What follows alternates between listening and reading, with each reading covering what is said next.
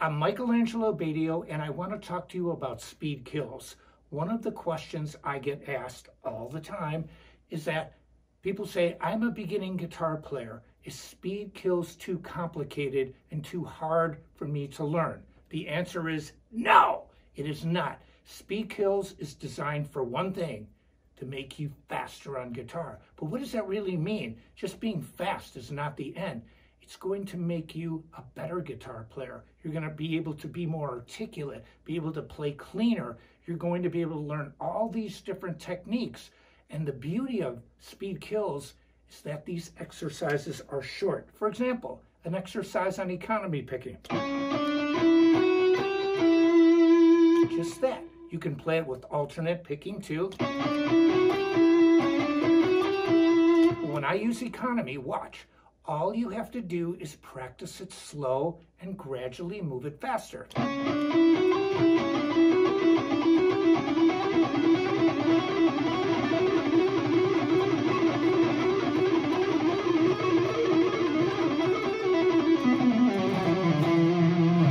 And then I ended with hammers and pulls and legato playing.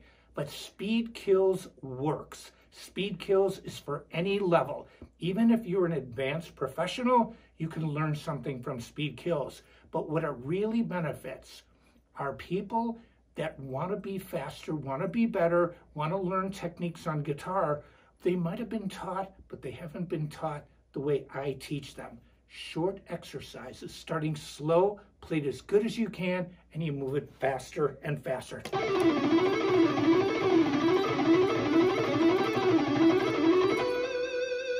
All I did is take a few notes and just move them around.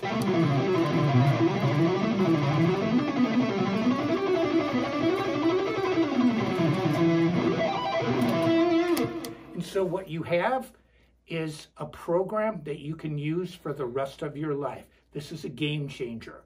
Remember, I practiced these. This is how I became the guitarist that I am today. I work on these exercises every day. The methodology is sound, short exercises played slow, played as good as you can with the right technique, and you move it faster and faster. So remember, if you want the keys to the Lamborghini, get speed kills. Why? Because speed kills works.